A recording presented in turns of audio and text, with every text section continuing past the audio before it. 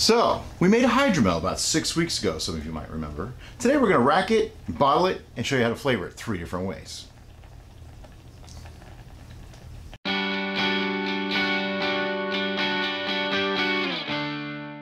Hi, I'm Brian. And I'm Derica, and you're watching City Steading. To learn to grow and brew, and to take control of your food, hit subscribe now. And don't forget to click the little bell icon so you'll be the first to be notified when we have something new to share. Today, we're working on our hydromel. You may have remembered this from that video right there. That we made on August, well, the hydromel was made on August 6th. Today is September... something, 20th. And we actually did a tasting on this. I don't know when the video aired, but it'll be up there.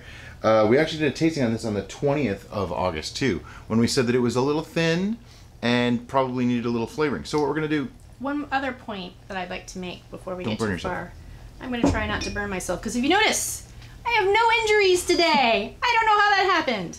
I am incredibly accident prone. When Brian answered the question about what happened to Derica's finger, he was trying to be really nice. My finger was, I was attacked viciously by a weed. Then I proceeded to stab my own hand trying to remove the pit from an avocado. And then, oh, I was putting a saw away and cut my finger there and the back of my hand there. So, yeah, I'm accident prone. But at our tasting of the hydromel, one of our complaints or observations of the hydromel was that it was incredibly cloudy and milky. Yeah. Well, not incredibly. It was pretty cloudy. Sort of cloudy. I don't know if it shows. Yeah, it shows. It's pretty crystal clear. It is beautifully clear right now. It's been clear for a while. We just haven't had time to make the video. How did we let that happen? Time. That was it. The biggest ingredient in any brew. We just let the yeast naturally flocculate out of solution. It landed on the bottom. With the big words today. Yeah. That's impressive. So, we didn't use any chemicals or additives or whatever word you want to use to make this get clear. We didn't use any finings or anything like that. We just used time. Yeah. Which is like the way we like to do it. I mean, if it just didn't clear and it tasted yeasty, I might try some other stuff, but I wouldn't be going to some of the commercially made finings because the jury's out. But some of them have shown in studies to not be so healthy. I don't want to make any broad statements until I've actually done the full research on it, but a few people have hinted at it, and the minor bit of research I did said that some of them might not be so healthy for us. So I'm going to avoid them. One of the commonly used natural methods to clear a brew is the addition of egg whites. We have chickens. We currently have 4 dozen fresh eggs in our refrigerator. Yeah. So there's a pasta video coming your way real soon. And egg whites obviously is not in... It's not bad for you. Yeah, and we have surplus of them, so... Yeah, we have too many. There you go.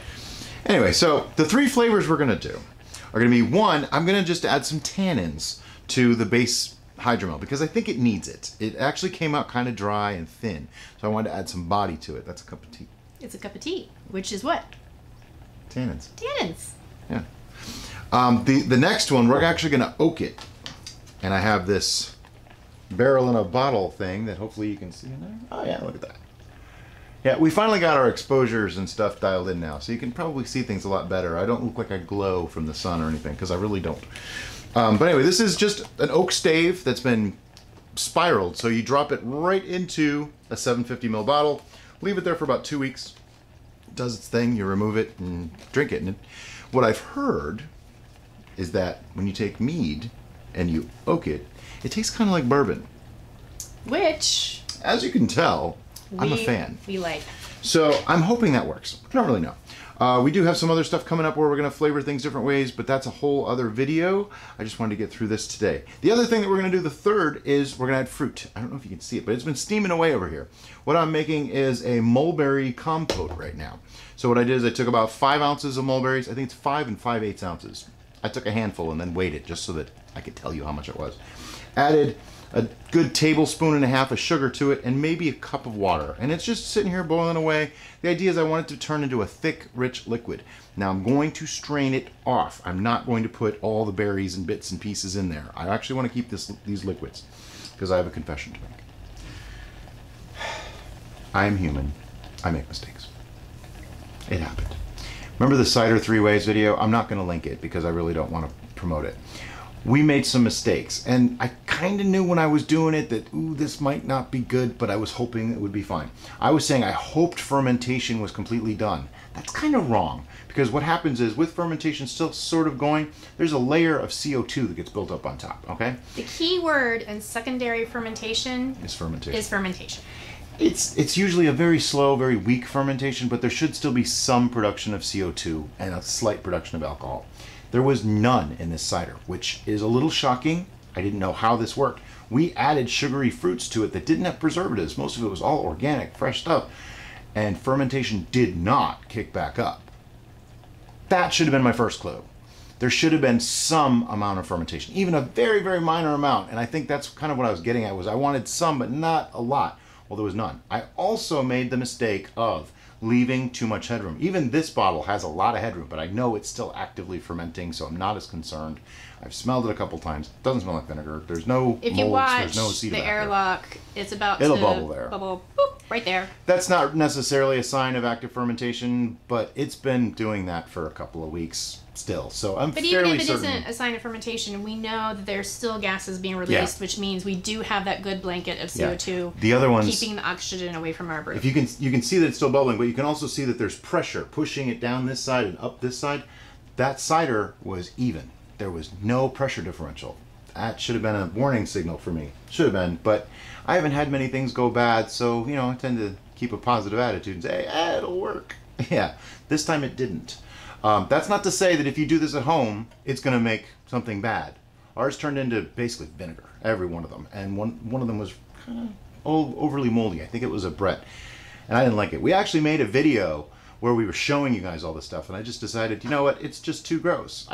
We don't need to show this. So instead I thought I'll just explain, because a couple people have asked where's that follow-up video. It's not going to get made. We're not going to show that. But I will be honest and say, hey, we made a mistake, you know. And the other thing is, we are wedding photographers. We went through a semi-busy season for a little while there, just didn't have time. I forgot about it, didn't check it as often as I should have, didn't push the cap down, didn't mix it, and mold formed, which turned into other nastiness. And then once that happened, I was like, oh geez, I don't even want to deal with this. So it went weeks and weeks and weeks, and we dumped most of it. I did actually manage to save some of the peach, and we made this really cool liqueur, but that's another video. Teasers. Anyway, so today we're gonna try to keep this under 2 hours. What I'm actually doing is we're waiting for this to boil down a little bit. I started this before we started the video. Oh, you don't even need a strainer. Okay, so the first step is we want to rack this off, and I'm going to take another hydrometer measurement of it just because I want to make sure that it's still kind of working, there's still something going on, and see what it did. Just find out what's going on. So I'm going to take the airlock out, hand it to my lovely assistant who's going to send it to the sanitation bath over there, and we'll just move these bottles over here, and take this guy, come up on there. I'm trying not to disturb the lease in the bottom there too much, because who wants that in your brew? What I'm gonna do, stick this guy in here. If you could manage that for me, just kind of make sure he stays in there. We're trying not to introduce too much oxygen. It's gonna happen, especially since we're gonna degas, which is not something you've seen me do. We don't always, but in this case I want to. I smelled this and I know there is a little bit of that hydrogen sulfide smell in there. We used to call it the foot, but we don't call it that anymore. So we want to get rid of that. We want to have a nice, fresh, clean mead, and this is just racking. Really, really simple. Put this a little higher than that, and it all comes out by gravity and vacuum. And here we are near the end. Not a whole lot left to go. Just gonna give it one last pump. Some air got in there somehow. What you don't want to do is suck up the lease, okay? Once you start... It's done. Okay. There's still a little bit left in there, but for our purposes, this will work. So just snag that, put this to the side, and now, I'm pretty sure you can see it here. Look how crystal clear that is. I mean, I can see the camera through it. That's beautiful. That's what you're looking for when you make mead. And again, Didn't use any additives. Didn't use any finings. Didn't use anything to get it this way. It just happened. It's also only about 6 weeks old. It smells like mead. However, I do sense a little bit of the hydrogen sulfide. So I'm going to degas. I'm going to do it all wrong. Yes. Well, sanitize it again. It was sanitized just a little while ago. We're going to sanitize that. And what I do is I basically just put this in. This is called a whip. You're supposed to attach it to a drill and do the whole thing. I'm just going to put it in and spin it around. And you'll see, probably, the foam start to happen from the CO2 that's in this. Now, a lot of it's probably come out because it's sat for like 6 weeks. Even if you can't see it in the video, you can certainly smell it here, so you're just going to have to take our word for it. Oh yeah, it's coming out. But I can see foam. And the reason you want to rack it first is because if I just did this in that bottle, I have all that lease in the bottom there, which would just get re-put all the way through everything. We continue to improve on our impromptu setup. So what you don't see is that we've gone from 2 lights to 4 lights. We have a mic on a boom. Yeah, we have right there. Our professional grade camera, so we're no longer using the iPhone. It's crazy. We have our blackout curtain over the cat's favorite window. The shelf over here, the shelf. bookshelf. That was great because now we can do the sanitization right there. We had the hot plate. We just never used it before, and it just really makes it a lot easier. Sorry for all the blathering on. We just like to share with you guys. We've had an overwhelming number of people join our Patreon in the last week. It's amazing. So thank you very much. Thank you so much. You guys are helping. But if you join the Patreon, what you get is we made today, I haven't put anybody in it yet, a super secret Facebook group that's only for patrons and us. So that way there's going to be some videos in there that you don't see on YouTube. I'm trying not to make it all a pay-per-view kind of event, but there's going to be some stuff in there that you don't get on YouTube. We'll try to be more accessible on there. So if you have questions or if you're working on something, we'll be able to answer better. I still am going to respond to all your comments on our channel and still try to answer as many emails as we can. We just, if somebody's donating a little bit of money, I got to give them a little something back. I mean, it's only fair. I don't know if you can see her, but we have a rare sighting. This is the cat that I said you probably will never see in a video. This is Gizmo. Can you see her? Yeah, you can see her little face. She's Siamese. She's Jinx's half-sister. She was our first cat together. Right. She is our first cat. I'm as degassed as I care to be. We're a foamy mess now, so you can tell that it worked. Throw that in the sanitizer.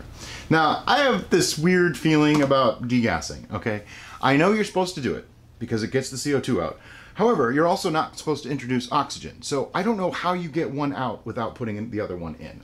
That no one has been able to explain to me. So if anybody can actually tell me, maybe I just did that all completely wrong, but I've done it that way a million times, never really had a problem.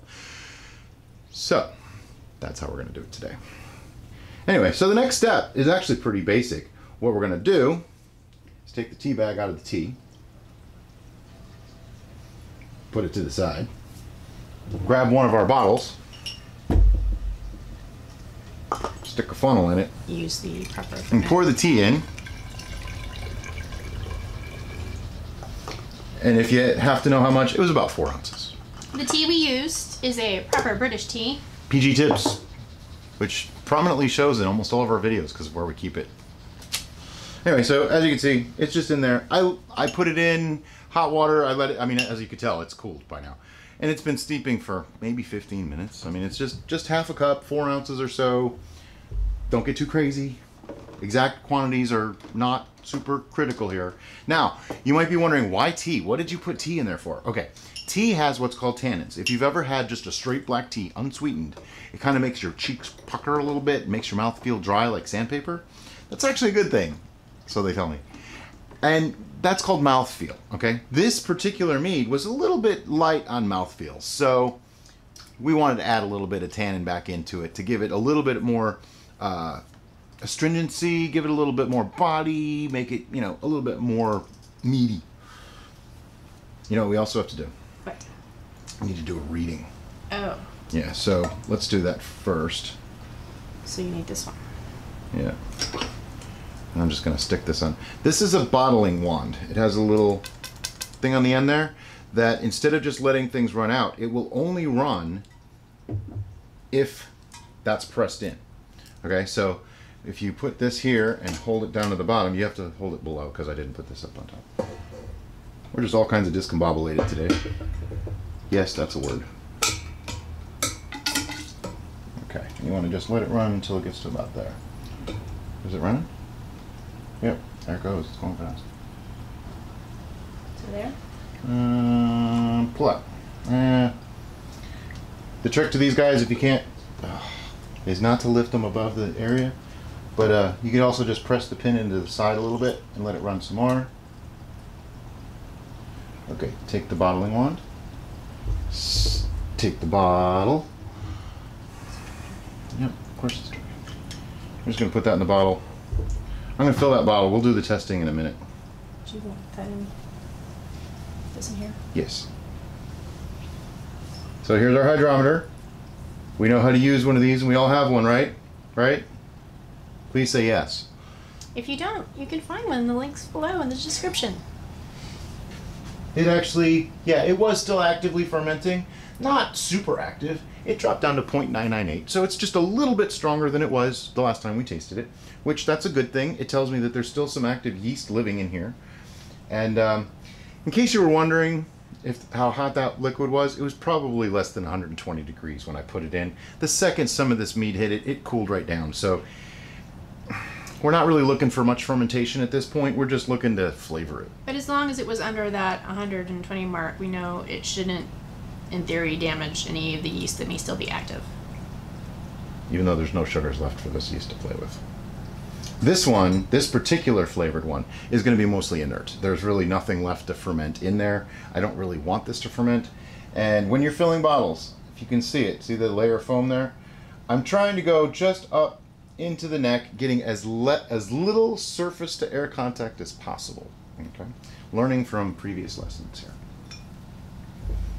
And it's going really slow because I only have it up there. It's only a couple inches high. That way I can control it while I'm talking and we don't have spills or mistakes or things falling. Go up a little bit higher than you think you need to go, and then pull the wand out. And we'll start filling this one. Now this one, we're actually going to put the oak in.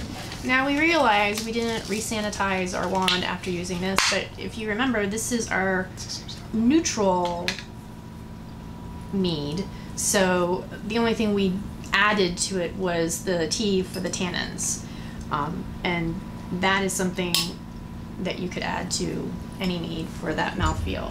So we're not concerned about any little bit of tannin residual tea that might be on the wand. You know what? For this edition. Hold the wand. Put this guy in first. Volume issues.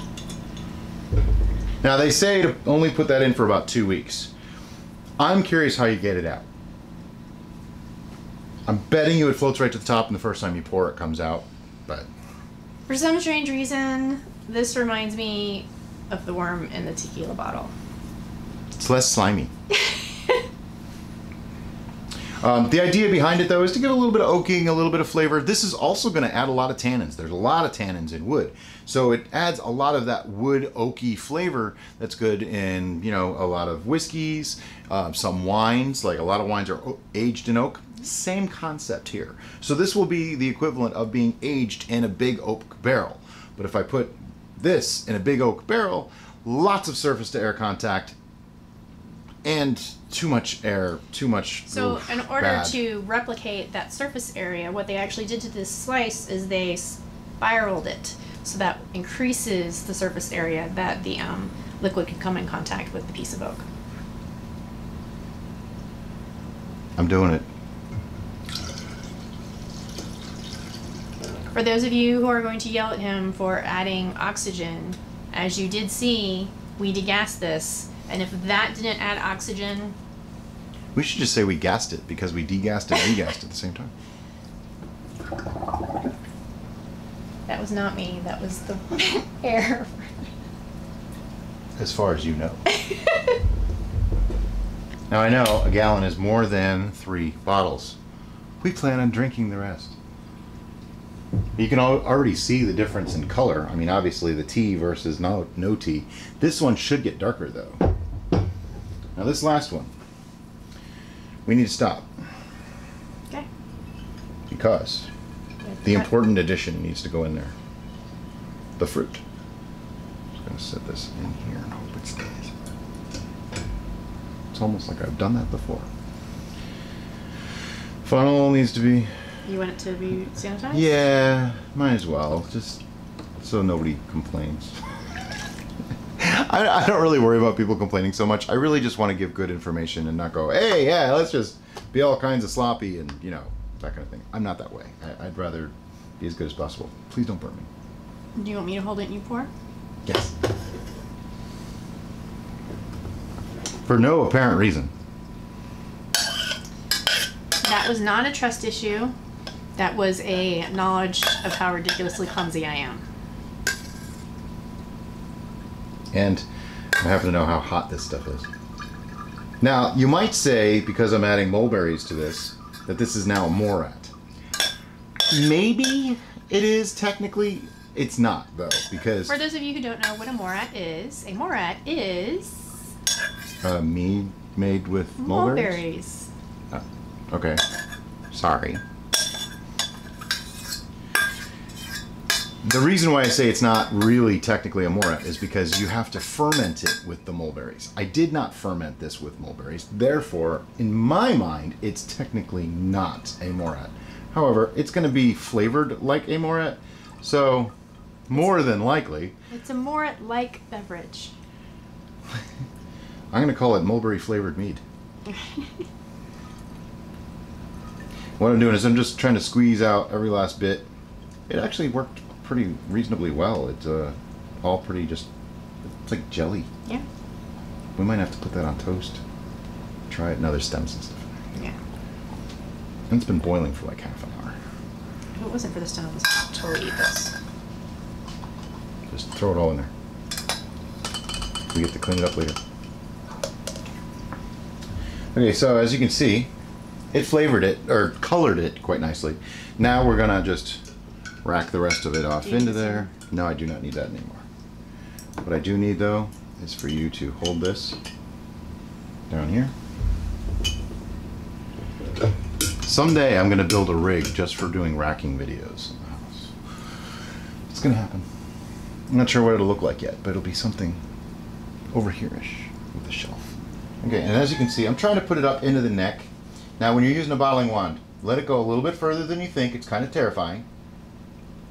A little bit higher than you think it needs to go. And then you take it out. It's still not enough. Okay, that went up into the neck pretty good. Now the rest of that, we're just going to put it in another bottle off screen and we're going to drink it. Actually, you know what? Let's do it. Now look at that color. That looks awesome. I hope I put enough in. I didn't put in a lot. I didn't really want to though. I wanted it to kind of see what it did. Now, because I used whole mulberries with stems and everything in there, there's probably a little bit of tannins in that too being added in. Now, these have not been back sweetened. Okay, this one was, because there was sugar added into that fruit too. Plus the fruit has some sugar in it. So, this one might restart a fermentation. I'm going to keep an eye on it. That's why I put it in this kind of bottle so that I can flip the cap and find out if there's fermentation. Now, if it starts getting fizzy, I might let it go fizzy. I don't know. Or I can throw it in the fridge. It'll stop fermentation. Drink it. That's all. This one's probably ready to go right away. The tea one is probably ready to go right away. This one needs about 2 weeks.